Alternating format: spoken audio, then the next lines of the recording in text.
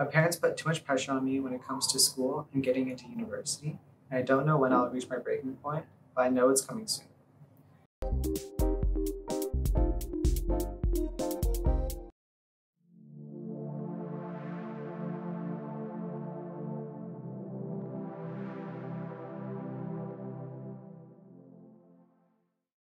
A lot of students, including myself, can relate to that feeling of burnout and pressure from external forces, especially parents and family.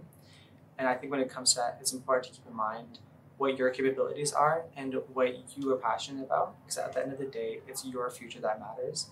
And all you really need to consider is what you want to do and what makes you happy yourself.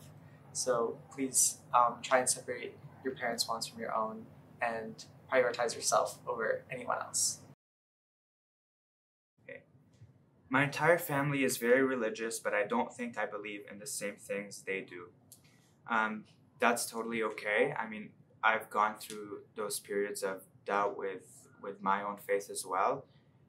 Religion is honestly, by definition, just something you believe in, like a system of beliefs that you follow. So if you don't necessarily, like if those beliefs don't necessarily align with what you believe personally and what you think is right, then I don't think that there's anything to be ashamed of it. I think it's good to question what you're raised to believe, and if that ultimately doesn't align with your, with your personal, beliefs and what you think is right, then there's no shame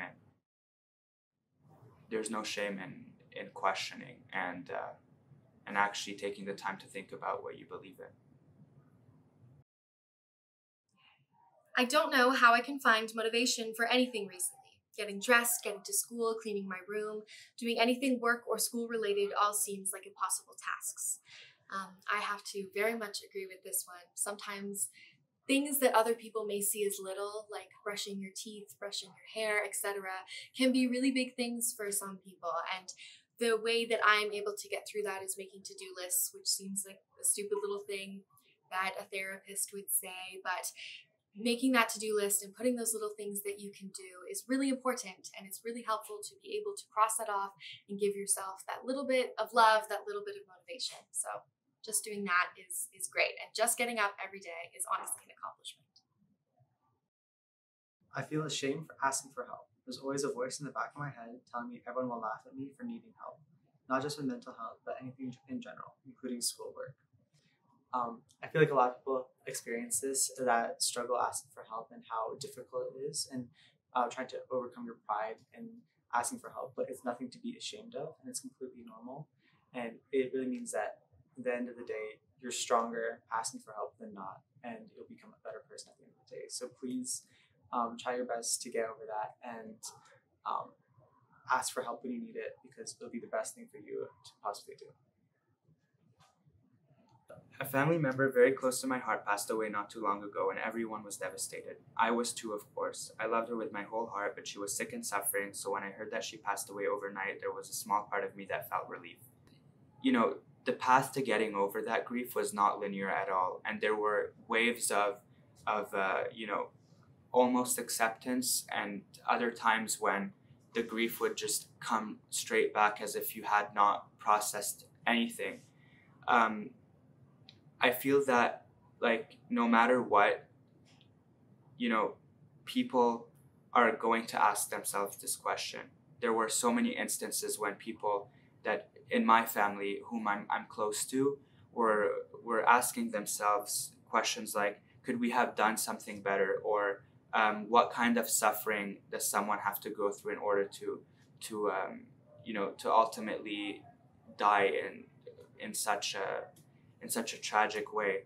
And there's a part of me as well, and I feel that this was a conversation that I've had with other family members as well, that there is a little bit of relief that that person isn't going through that suffering anymore, because ultimately I think our tendency as people is to just sympathize with others, like, no matter what their situation is. And if their situation in their last days was filled with like grief and hardship, then I feel like that's only a natural reaction. So I don't think you should feel any guilt for that. It's completely normal. Sometimes I worry that there's nothing for me after high school.